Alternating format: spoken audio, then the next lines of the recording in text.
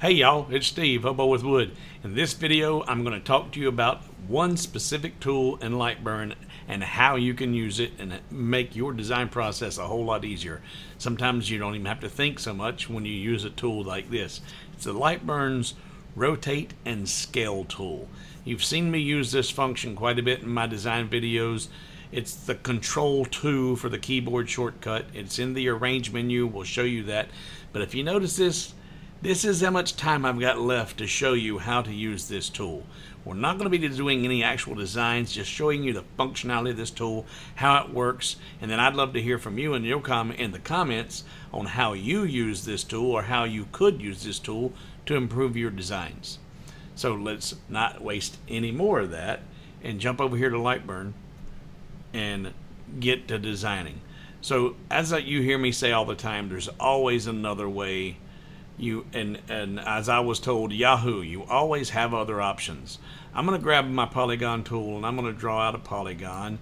Then I don't want that one. I want some random number of sides. So if I hit my control button, I get that little purple dot to pop up. And now I can use that to start scaling over. And you know what? I think I want that right there. I don't know what that is, but that's what I want. And I want to put a perfect square right here aligned to this line on this polygon. Now, I can do that a bunch of different ways. I can use my measurement tool to come over here and measure the segment length. It's 56.9 and it's 65.5 degrees angle. So 56.9. So I could draw out a perfect square and tell it to be 56. What did I say? I forgot what it was now. It's 56.9. 56.9 with the aspect ratio locked. 56.9. Enter. Now I've got that, and it was what? 65.5 degrees. Yep, 65.5 degrees. I need to rotate that. 65.5 degrees. And now I can grab that corner and put it right there, and that lines up just fine. Easy peasy. Except I forgot what the size was twice. I had to go back and find the angle. I had to do. Time's a ticking. So let's see how much easier it can be done with the 2-point rotation and scale tool.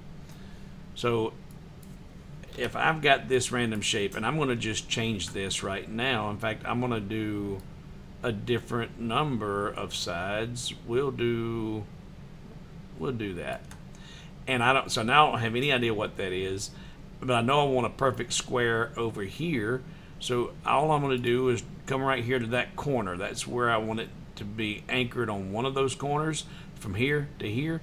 So now if I just come right there and start drawing a perfect square of any size, then come over here and I need to get that to the right size and to the right angle. Hit the Control 2 for the keyboard shortcut, or if you go to the Arrange menu, it's right here, 2-point rotate and scale, Control 2. Then you get instructions right down here at the bottom. Tells you select the first point, the center of rotation. So this is the first point right here. I'm going to left click, and then it tells you click and drag the second point where you will rotate from. So I'm going to come over here to this corner, and I'm clicking and holding it, and as you start to see, it will rotate from that first point. That's why it's the rotate point. It rotates from that point. But now I can drag this out here to that corner and say, okay, well, that's the exact angle I want, but it's not scaling. It's not the right size square. All you got to do is hit one more button. You are left clicking and using your trackball to roll the mouse around. But if you just get it where you want, or you don't even have to get it where you want, if you just hold shift, now you have a live active scaling function that's going to scale with you as you rotate. So now you're just holding shift, drag it out to that corner, release, and you've got everything aligned perfectly. That was a whole lot easier and a whole lot faster than having to go grab my measurement tool. What size was it?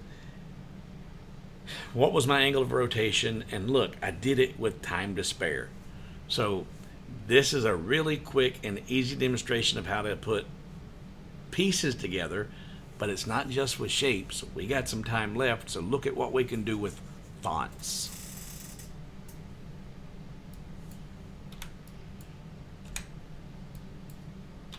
I want to do, we'll do that, and let's do Hobo. And I'm doing 3 different lines of text because I'm going to be controlling them individually. I'm going to do Hobo with wood. And I want to bring, I'll grab wood since it's going to be in the way of Hobo. I want to bring wood over here and have it lined up. Oh, got to grab the corner of the D there. I want it to be right there on that corner. So if that's going to be my anchor point, I'm going to hit Control 2, anchor that in right there, and then I want to grab my W and hold the left click button, but you see now it's rotated, there's the right angle, but now I'm going to hold Shift along with it, and I can scale that at the same time, and I'm looking for where the top of that W would be kind of in line with the corner of my piece, and I'm just eyeballing it, just what looks good, and I think right about there is going to look good. Now I'm going to grab the width, Hobo with width. Now since this one's right on the very top, I do not need to change my angle of rotation, but I do need to scale it up, not holding control, just bring that up, and I'll bring that to right there. And we'll make it a little bit smaller, right about there. Now let's grab Hobo and do the same thing in reverse with the Hobo, and put the corner of the H right on that corner. Control 2,